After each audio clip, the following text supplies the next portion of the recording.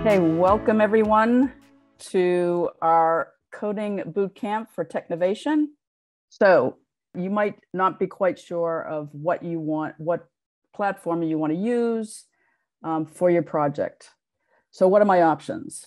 So for your project, your options are App Inventor, Thunkable, Java, if you want to create an Android app, Swift, if you want to create an iOS app. And then this year, we're actually opening it up to other languages and platforms, especially because of the fact that we are allowing people to submit AI projects this year. And then also, as I mentioned, if you're not creating an app, but you want to create an AI project, you can do that as well. So these are the options that we talk about in the Technovation curriculum. So we have App Inventor, Thunkable, Java, and Swift. The biggest difference will be that App Inventor and Thunkable are blocks-based coding platforms. So it's not text-based. You'll be dragging around blocks. Java and Swift are text-based languages, so you'd actually be typing code.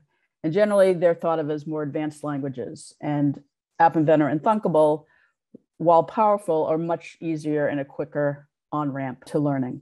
App Inventor and Thunkable, both at this point, you can use them for both Android and iOS. So you can use them on Android phones as well as iPhones. So they each have kind of their positives and negatives, and they also have a difference in the amount of resources that are available to you. So App Inventor probably has fewer official tutorials online. Thunkable has a lot on their website. And then they also have a growing community with people who are making them. So a lot of what you'll be doing when you're creating a project will be looking online for resources and trying to find other people that have done things that you can use to help you make your way through your project. For Java and Swift, there's many tutorials out there on YouTube especially. I just want to talk specifically about App Inventor and Thunkable, since I'd say the majority of our participants use one of those two languages for creating apps. So here's kind of a table of the differences. They both work for, as I said now, for Android and iOS. So that's a new thing with App Inventor this past year. They're both free to use. Thunkable has a limit on their free membership, so you can only have 10 projects, but that shouldn't be an issue. I think App Inventor is available in many more languages. I think Thunkable is actually only available in English. Both of them have many example projects. I would say Thunkable is probably the easier one to test with because you can test right in the browser, but they both have the ability to live test with your phone or tablet. Building the app to actually upload to the Play Store, there's a limit on Thunkable, not on App Inventor. And then in terms of kind of things you might want to do with your app, so some of the features you might want with your app, if you're doing something with maps and location-based, MIT App Inventor has a lot more options with it. Sprites and games, again, in my experience, App Inventor is easier to create, but Thunkable, you can certainly create games with it. As far as storing data on device, they both have that ability. They just do it in different ways. Thunkable has better options for if you want to store table data, some more complicated data.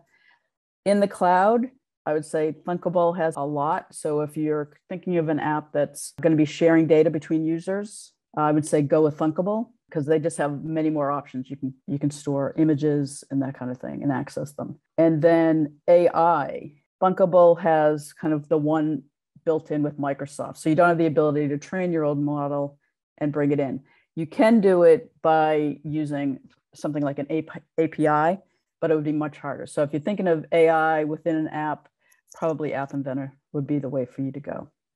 Don't take this as gospel, but those are kind of my recommendations.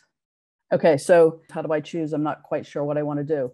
So if you've never coded before, and if this is your kind of your first time participating in Technovation, I would say choose either App Inventor or Thunkable, kind of weigh up the kind of app that you're thinking of building, and then what are the features that will be in it, and then decide which of those fits the features that you want to make for your app.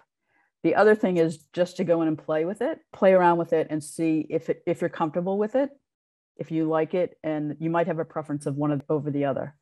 I say generally, either one of those, you'll be able to grasp it quickly enough to create your app for your Technovation project. Okay, now you're at the next level. You say, oh, I've done Technovation before.